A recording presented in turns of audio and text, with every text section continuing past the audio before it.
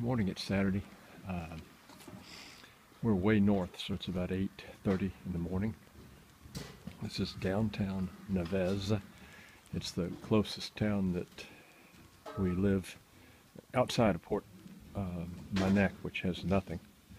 Let's see, this is one of two tiny town squares. Most everything is closed yet this morning except the bakery where I just bought a couple loaves of hot, fresh French bread. Saturday is a market day in this little town, and that's what they're doing right now. Is they're setting up their market. So there's a fish company there in the truck. This gentleman is doing, it looks like, a leg of lamb and about 8 or 10 roast chicken. It's a butcher shop. A lot of these little markets take place on different days in these tiny towns. Yeah, let's see what we have over here. It looks like people aren't finished setting up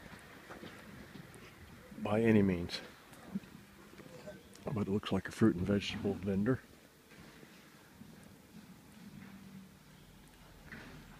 There's the regular retail fish store that's not open yet, and a pizza and burger joint, which has been closed since we've been here.